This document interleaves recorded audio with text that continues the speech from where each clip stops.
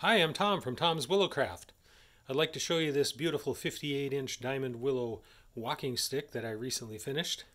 It's on the slender side, weighs a little less than 1.5 pounds, but sturdy and strong and stained, because this is what I call zombie willow.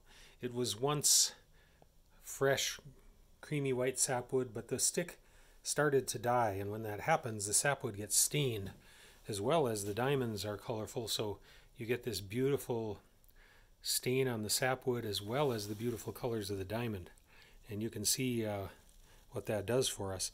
Some of that is also bug art there, bugs that have been eating at this wood, which it happens when it starts to die as well.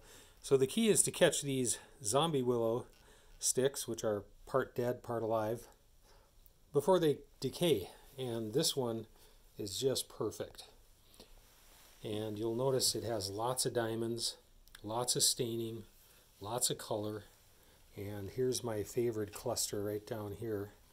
I love this deformed sapwood here. These diamonds collide and create ridges between themselves. And oh, I just love the colors on this one. It's beautiful. It gets pretty slender at the end. There's a 3/4 inch tip down there at the bottom. And diamonds and staining and bug art, this stick has it all. It's a beauty.